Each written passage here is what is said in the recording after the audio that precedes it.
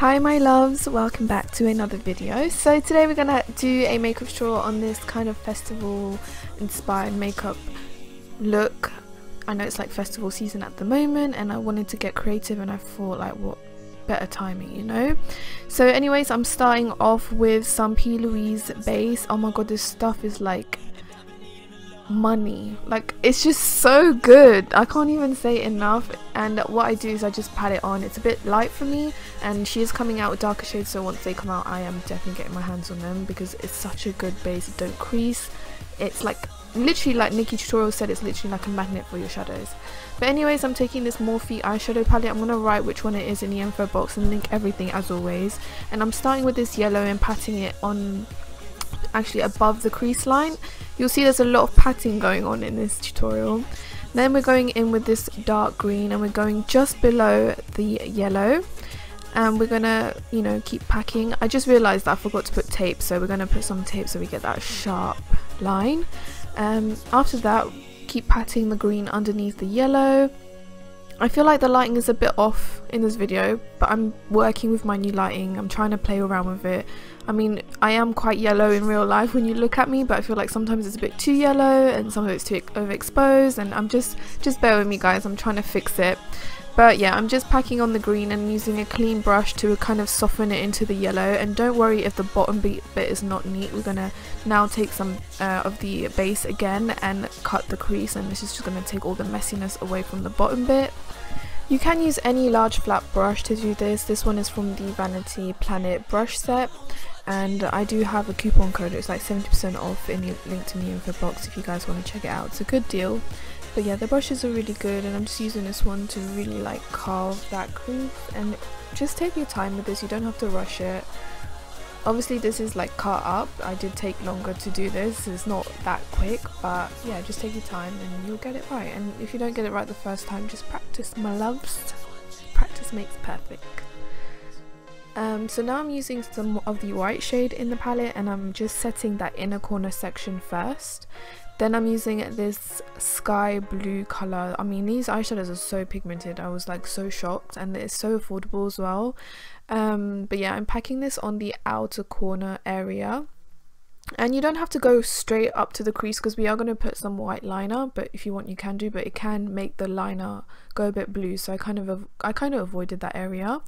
So once you're done packing that on, grab some of this green or any other shade that you want. But I'm using this green to kind of blend the blue out, so it's like a lime green. I don't know, I'm really bad at explaining colours, but just pat this on to fade it between the blue and the white, and just keep patting and you'll see like the work will do it itself, like it will just happen on its own. If you just keep patting, everything will be blended.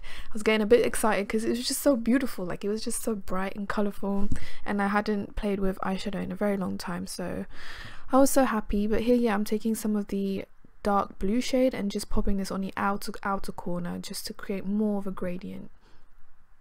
Oh, and I also went in with some green and buffed it into the crease line that we created just to deepen it up a bit.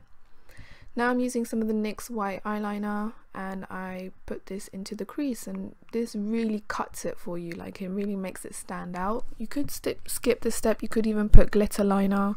Glitter eyeliner is much easier to do this with, I find, because with the white you can make mistakes easy. Like I struggled with it, took me a bit longer, but just take your time with it. And then yeah, I'm putting some of the NYX black eyeliner as well and just doing a classic wing liner. And when you have a tape on the side, it makes it so much easier. I also curl my lashes and use some of the BOBBI brown eye opening mascara and popped a bit of that on. And then I also did put some lashes off camera. I used the Cocoa lashes in more, and these are so beautiful, like they're like really fluffy and, you know, dramatic. I love these. So now onto foundation.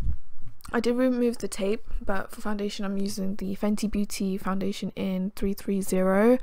Like you can tell this foundation is just so good. I haven't used it in a while because I rarely wear makeup with all these exams and dissertation uni stuff going on, but yeah, I haven't worn it in a long time and I forgot how good it is. It's such a good foundation. This is the Makeup Revolution Conceal and Define Concealer in C12 and C10. I mixed the both to kind of get the right shade for myself. I could get away with C12, but I do add a bit of C10 to make it a little bit brighter because I like that highlighted under eye kind of look. Then I blended it out with my beauty blender. You could also bring it across the edge of the eyeshadow to really sharpen it up. And now I'm using the ELF, I think this is a blush and bronzer cream palette, but I'm using the bronzer side and just bronzing up my cheeks. I haven't put powder yet, so make sure to do this before you put powder. And then yeah, I kind of contoured and bronzed, like a bit of both with it. And then I used the Kat Von D loose setting powder and set my under eyes. I did a bit of baking around my under eyes and around my mouth area as well. I also did put some of the lipstick while I was waiting for that to bake, so I used the Dose of Colours liquid lipstick in Knock on Wood.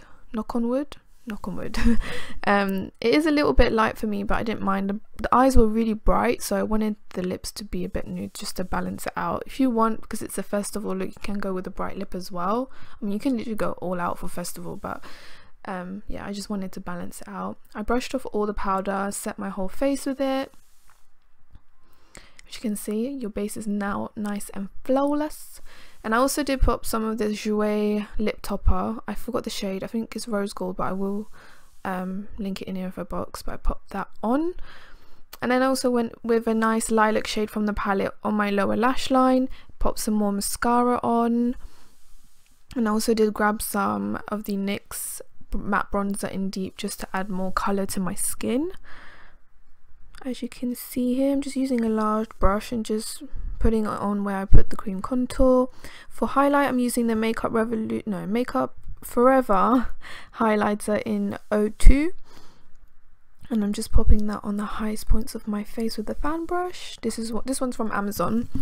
And then I'm using the Kat Von D Lock-It setting spray to set that in place. And you want your makeup to last all day long. You're probably going to do a lot of dancing, you know, jumping around, you know, so you want it to stay on.